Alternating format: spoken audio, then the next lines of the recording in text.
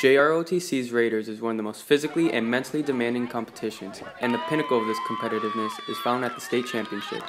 West Broward's team has had this success at the county level, winning the championship 6 times, but with their last state's victory coming in 2014, their desire for another title is greater than ever before.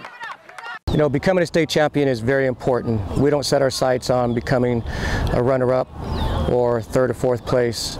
Our season would not be considered a success unless we win a state championship. You know, a lot of schools don't like us because, you know, we beat them every time, and states is like the only time that we get beat by this one school, Sarasota.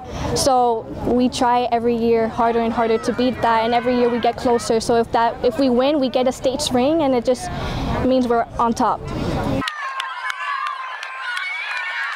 For months, West Broward's Raider team has been preparing to win a state title. Despite placing 2nd last year, their aspiration has remained prevalent throughout the season.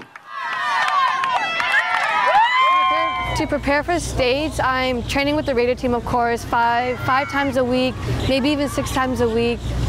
When I have the chance, I even train on my own. I run on my own, or I'll just do things that can help me outside of Raiders and also in Raiders with my team.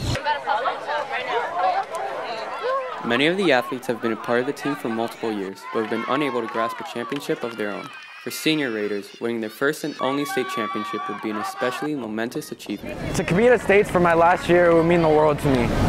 Just because for the past 4 years we've worked really hard, and during my freshman year I couldn't even make the male 1 team and compete at that state's level.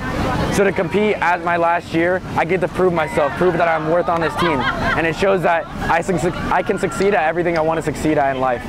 With all the hard work they've been putting in, a state championship seems inevitable. For WBTV, this has been Sebastian Ibarra reporting.